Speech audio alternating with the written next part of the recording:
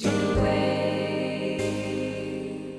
know when to start dancing and to know how to check that you're dancing in time.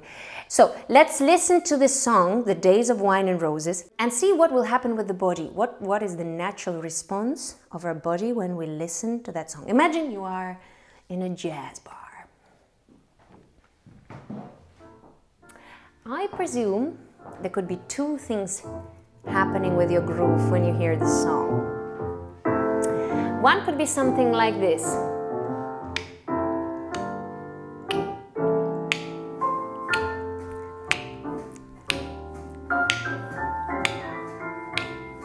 The other could be like this. Both are perfectly fine. One is half time.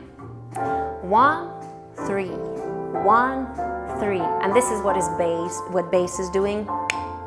So this could be your response to the bass. And 1 is every single beat. 1, 2, 3, 4. 1, 2, 3, 4. 1, 2, 3, 4. 1, 2, 3, 4. And this is what the drummer is doing.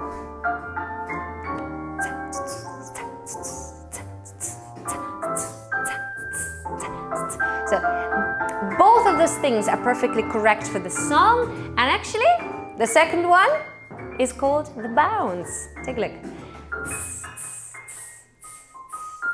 And this feeling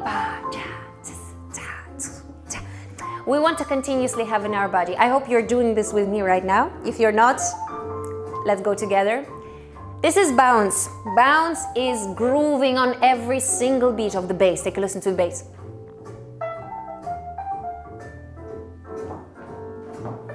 Yeah, every single beat. So when we respond to that, with bounce.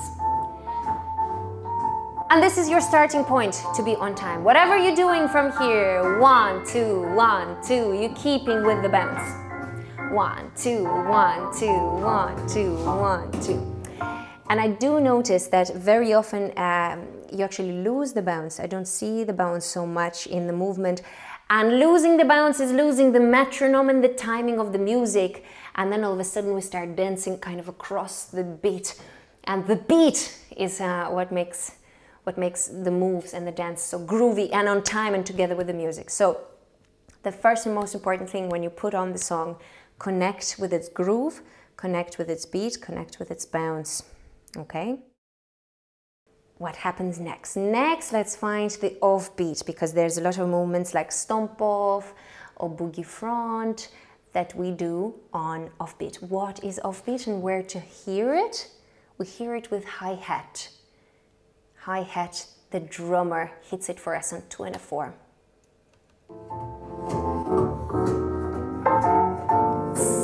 It's a very high-pitched sound.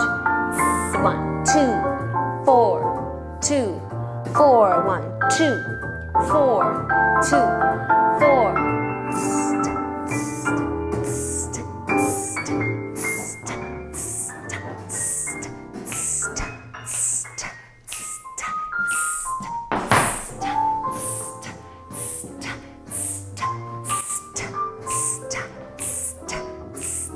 Yes. As well, we can find the one. That is very important to find the one in the music. Let's hear it if we're bouncing. 1. Pronounce it with me. 1. What's the next one? 1. And that's the beginning of some of your cross steps. 1. 1. 1. 1. 1. Yes? The offbeats.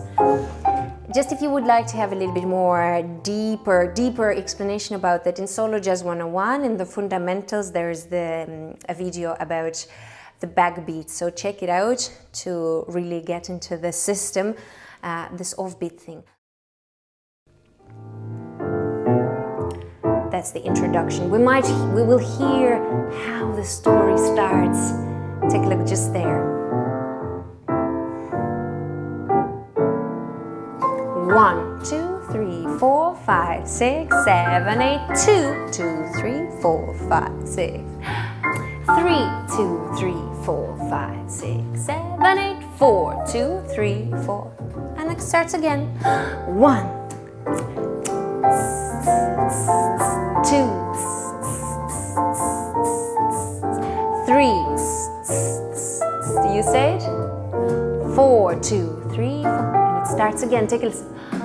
1. Yep. So we have to catch those melodic beginnings of the phrases. Once we catch those melodic beginnings of the phrases and the ends of them, we might grab and grasp the form of A. So another practice for you is before you do any movements is listen to the songs and just try to hear those sentences, yeah, those poetic verses of each song. It's exactly the same thing as poetry, or like I'm speaking to you. I always have the beginning of the phrase that continues to somewhere, and then I have another beginning of the phrase that goes to somewhere, and maybe another phrase that goes to somewhere, but at the very end of everything, I'm going to give you a conclusion. Do you see what I'm saying? Like, that's the form of our jazz song. So before any steps, just listen to some jazz songs and try to grasp the beat, the beat. Being in the beat of the song is the most important thing we can do.